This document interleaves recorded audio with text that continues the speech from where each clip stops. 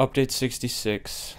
Went essentially camping for one night with some of my friends, and I wanted to see if Miles in my book could successfully sleep with only the clothes that he was wearing, which was like a jacket, like a snow jacket, and pants and boots.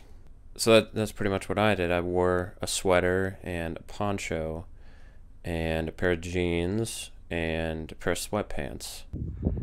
I'm gonna do the same thing.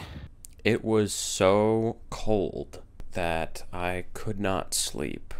I wasn't like freezing or shivering. It was just uncomfortable enough that I could not fall asleep.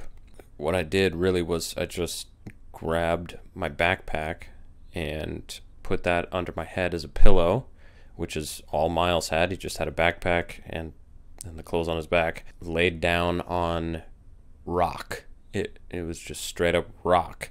For the first part of the night, I was actually able to doze for maybe like an hour. After that, it got too cold. I did bring a hammock with me as well, just to see if I could get any sleep in a hammock. I didn't. It was too cold.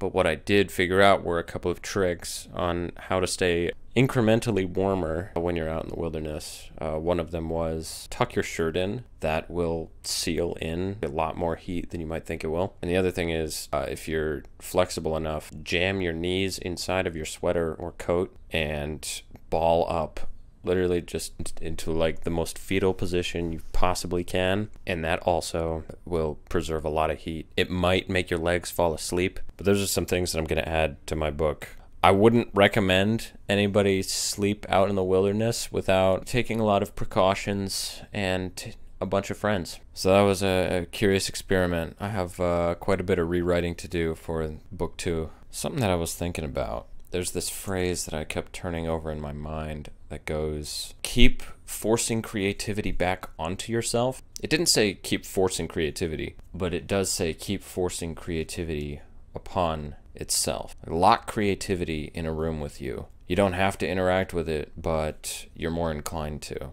Let me read this. Creativity can be forced back onto itself. Creativity, like love, is not passion, though passion is part of it. Passion is the spark that gets it started. Creativity, like love, is something that you work at. You should not mistaken passion for love. You shouldn't be confused about passion being love. If I had, I would have stopped writing a long time ago. A lot of the days that I spent writing, I didn't want to write, but I forced myself to write a few thousand words a day. And in turn, since I worked at it, I kept digging back different layers of love that I had for this craft. It's something that I'm doing purely for the heck of it. It doesn't really have a goal. It's just fun to do. Previously we were at 65,000.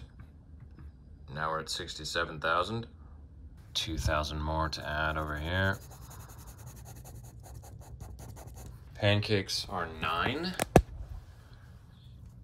1, 2, 3, 4, 5, 6, 7, 8, 9. We are 2 pancakes away from the top of the stack. Cooking with Atlas, coming soon.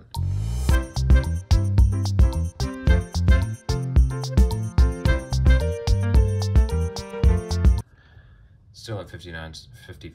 Actually, no, we got an extra subscriber. We got 56. We got 56 subscribers now. Isn't that great? Thank you, number 56. I'm going to make a tiny mark here just to know that you were noticed. This has been update 66.